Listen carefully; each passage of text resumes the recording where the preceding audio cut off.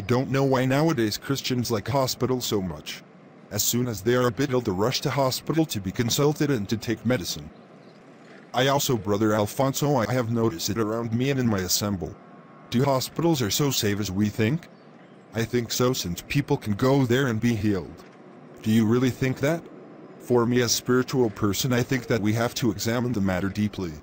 Because it's not for nothing that the Lord told us to pray for the sick in the book of James 5:14. The Lord says, "Is anyone among you sick? Let them call the elders of the church to pray for them and anoint them with oil in the name of the Lord." But nowadays when somebody is sick, he just rushes in the hospital without even consulted God. That's true, Brother Alex. Hi, Sister Emma. Hi, Sister Crystal. Yes, I don't understand why women seem obliged to take too much drugs during their pregnancy. I too. I don't know if those drugs are really necessary. And when we see in the Bible, we don't really see something like that. Women were getting pregnant and gave birth simply. Is there nothing hidden behind all those drugs? I don't know. Only God knows. You're right. Only God knows. Maybe one day He will tell us.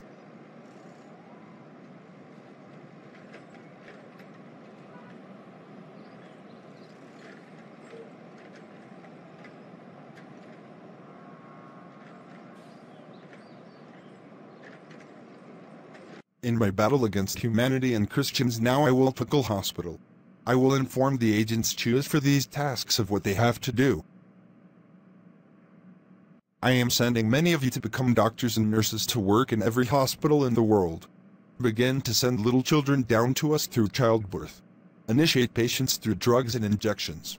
Encourage more abortions, and send more souls down here for training.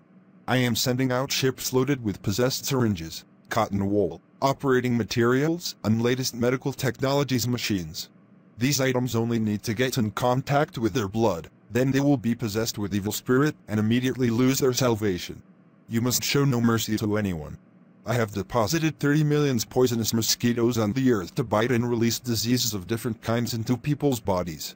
Also, there are thousands of demons hanging in the air to pollute the air with all kinds of sicknesses.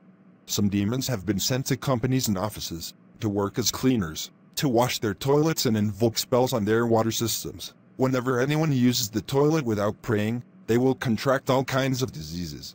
Thank you so for the mission. We must release countless diseases into the world, and people will need our drugs to heal themselves. I am also sending out 20 million drugs of all kinds with different evil purposes, manufactured from thousands of legions of demons. You know, demons do not get sick or get tired. When the sick use these drugs, they will be very active. The drugs will cure them immediately, but it will destroy their souls, because they will look like us in the presence of God, just as we did to them in the time of Noah. I have also released 40 drums of my saliva for the manufacture of chemical that will be used to produce more drugs. Also, several drums of ascorbic acid have been deposited into the world for drugs and foods manufacturing. We can see that human no longer depends on the power of prayers, but on the power of drugs for healing. With these demonic syringes loaded in the ships, contaminate people's blood with these syringes while doing blood tests, and recommend them some of these drugs in the ship for healthy living. Ensure you hijack people's soul and send them into the deep sea while doing operation. They will become my slaves here in the deep sea. Thank you, sir, for the mission. The demons sent to hospitals are to contaminate every blood in the blood bank with diseases and unclean spirits. These demons are to suck part of the blood and release their saliva and evil spirits into every blood in the blood bank. It will only take the power of that righteous man to set anyone who uses any of our drugs free from our captivity. I am also sending out countless pregnancy care drugs for women. Each time they use it, they will be weak in the spirit. The fools would think the pregnancy is what is weakening them, and will not rely on the power of prayer. When they use our drugs, they will be weak both spiritually and physically to attend church services, read their Bible, or pray, until they become dead spiritually. Whenever you meet prayerless pregnant women, hijack the baby in their womb and replace the baby with a demon. Every family on the earth must have at least 2 of my agents, which will make it easier to know every activities going on in every home. Thank you, sir. Master, we will always obey you. Dear brother and sister, the more we grow in the Lord, the more each word of the Lord has a deeper meaning for us. We can now better understand why the Lord says to pray without ceasing. We are living in a world that is under the power of darkness. In this video, we do not say not to go to the hospital or to not take some medication.